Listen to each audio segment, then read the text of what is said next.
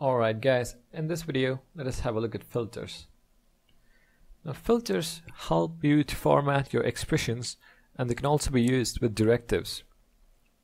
Let us go through some examples to learn how filters work. Let's go to app.js and in a controller create a new array of employees.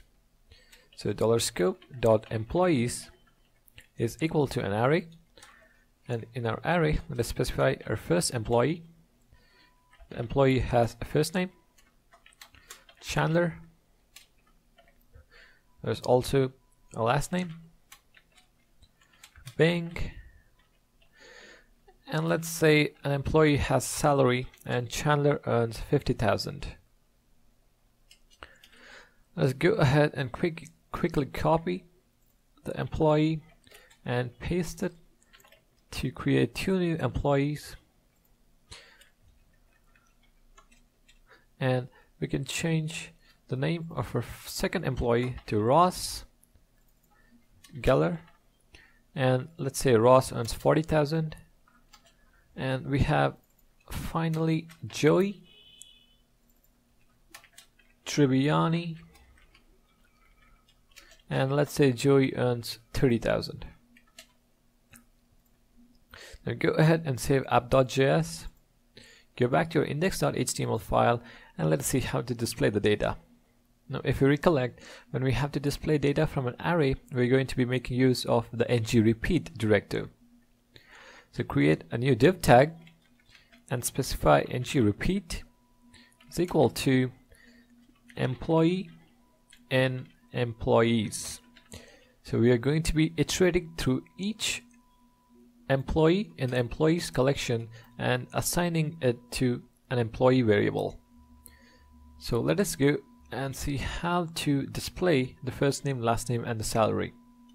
Create a paragraph tag and type first name is employee dot first name, and then last name is employee dot last name.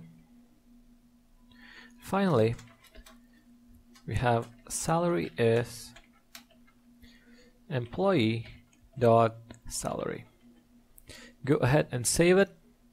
Now, if we reload our browser, we get all the data from our array. So we have our first employee Chandler Bing, who earns 50,000. We have Ross Geller, who earns 40,000. And finally Joey Tribbiani, who earns 30,000. Now what filters do is allow you to format your expression. Let us say we want the first name to be displayed only in the uppercase. So go ahead, add a pipe character and type uppercase. Now how filters work are, there's going to be a left hand side, which is the expression, followed by a pipe character, and a right hand side, which is the filter. Now the left hand side is going to be processed through the pipe and apply the uppercase filter. Let us see how the output looks. Go ahead and save it, reload it, and now we see that all the first name employees have Chandler, Ross, Joey in uppercase. Similarly, we also have a lowercase filter. So lowercase, save it. Now if we notice, B is capital in Bing. When we reload it, all the last name have been turned to lowercase. Now we can also have a currency filter. Now what this currency filter does is going to take a numerical value and convert it into a currency. If you refresh it, the salary is $50,000, and it also adds 2 decimal places. We also have another filter called limit2. So limit2, and it takes an option which is the number of characters. So if you type limit to 3 and save it, and notice the first name, only 3 letters are displayed. So what the limit2 filter does is it is going to restrict the number of characters in the expression. It is also possible to chain filters. So go ahead and type uppercase, and then it is followed by the limit2 filter. save it, reload it. We see that the first name is uppercase in all the 3 cases, and it has been limited to just 3 characters. Now it is also possible to use filters with a directive. Let us use some with the ngRepeat. Now within our ngRepeat, add a piping character and type limit 2, and this time let's specify the option as 2. Now when the limit 2 filter is used within ngRepeat, it is going to limit the iterations to only twice. So when you reload it, we have Chandler Bing, we have Ross Geller, but we don't have Joey Tribbiani. Only the first 2 items in the collection is going to be processed. We can also use another directive called order by. So order by.